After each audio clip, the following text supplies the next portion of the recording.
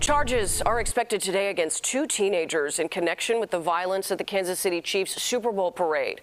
Our Charlie DeMar spoke with the family of Lisa Lopez Galvan, the woman who died in that shooting. While police pour over videos like these for evidence, families in Kansas City want to know how a Super Bowl celebration became the site of yet another mass casualty shooting in America.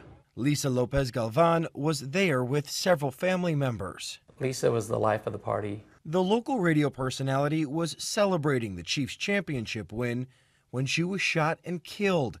We spoke yesterday with her brother and sister. There's an initial shock, and it feels like a bad dream. The mother's adult son was also shot, but expected to survive. They took away his mother, his best friend.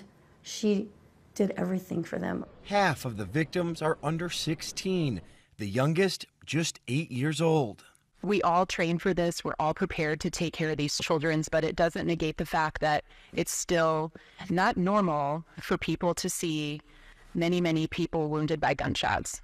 Police are tight-lipped about the two suspects still in custody.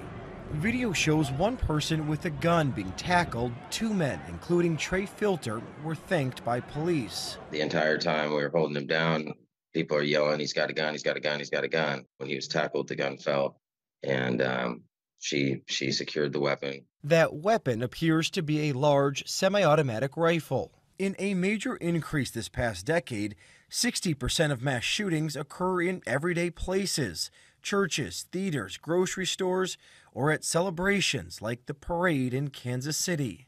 She was just really happy to be there. We did not expect the day to end like this. And as city leaders and families discuss and determine whether these outdoor large gatherings are safe to attend, the mayor here in Kansas City vowing to move forward and host next month's St. Patrick's Day parade. Charlie DeMar, CBS News, Kansas City, Missouri.